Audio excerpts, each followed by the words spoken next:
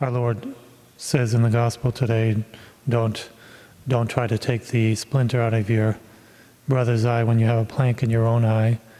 Our Lord, again, continuation of the Gospel yesterday, speaking about not judging others and how critical it is for us in living the Christian life to be critical of ourselves and not of our neighbor in order to practice charity.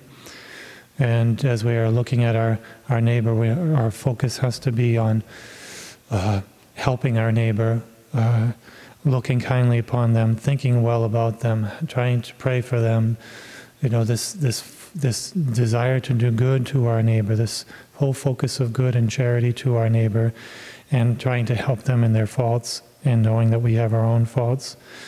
It's good as Franciscans to remember that vision that Brother Leo had on the first falls of St. Francis. He saw a line of Franciscans after their death, and they were all shining in glory, and there was one friar who was shining much brighter than the others, and this was after the death of St. Francis, and St. Francis, he heard the voice of St. Francis say, this brother who's shining in greater glory than the others is Brother Berard, my first companion, who is in greater glory because he always looked favorably upon his neighbor and always saw himself as the least compared to everyone else. This is the kind of image we want to have, the kind of focus in our relationship with our neighbor, diminishing ourselves and always looking favorably upon our neighbor, always looking favorably. And if we don't, we pass judgment, negative judgment on our neighbor. So we have to review our thoughts, how we are thinking. This brings to mind a newspaper article I saw many years ago about Dear Abby, a Dear Abby column, a psychologist who was to give advice to people. And this woman wrote into her, and she was married, and she learns from somewhere that if you want to improve your marriage, what you do is you make a list of all the faults of your husband or wife and give that list to them, and they'll work on them, and your marriage will get better. So she worked this out with her husband, and she wrote all his faults and gave them to him, and he took it and whatever, and she asked him for her faults, and he said, I thought about it, I couldn't think of any faults of you.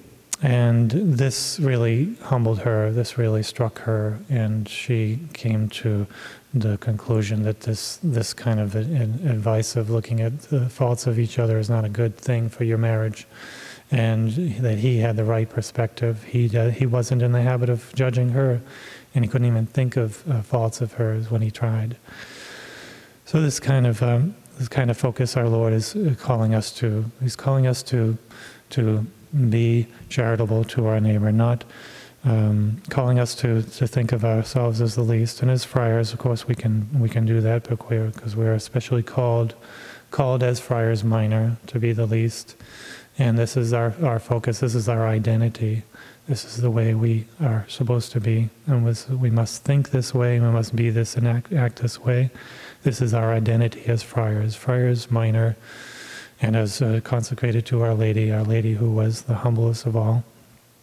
And learn from her. We must learn from her this kind of humility. As we look little upon ourselves, we look with great charity to our neighbor, and Our Lady will teach us this, and we must learn.